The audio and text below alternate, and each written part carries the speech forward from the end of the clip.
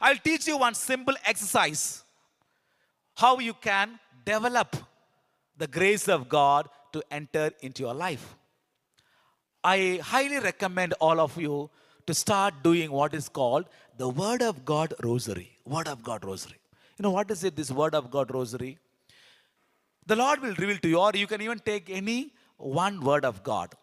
You keep repeating it for 53 times. For example, I'll tell you, you begin with the creed.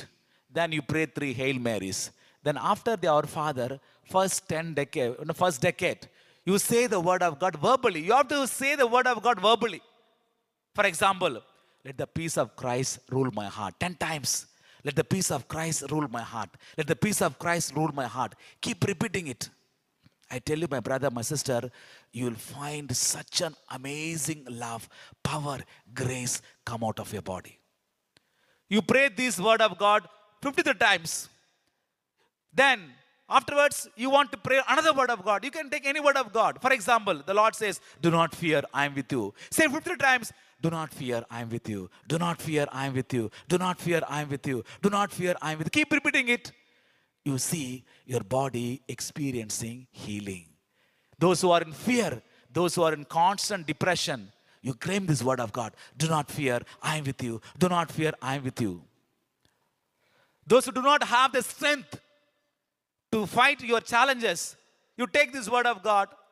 I can do all things through Christ who strengthens me. I can do all things. 50 times, keep saying it, repeating it.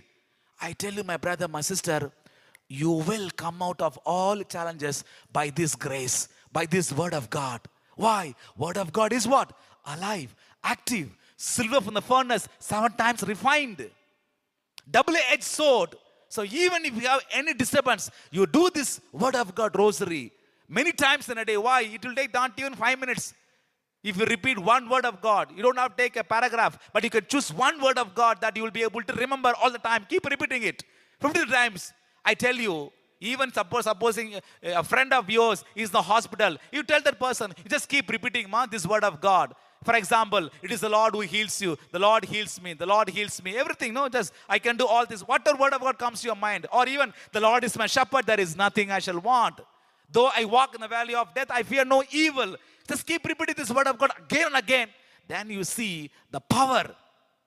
That is the power that is not given by the human body. Do you know? There is a power that we get which is apart from the human body. It is not because of our physical exercises. It is not because of the food that we eat. There is a power that comes outside this body. That is the power of the word of God. Praise the Lord.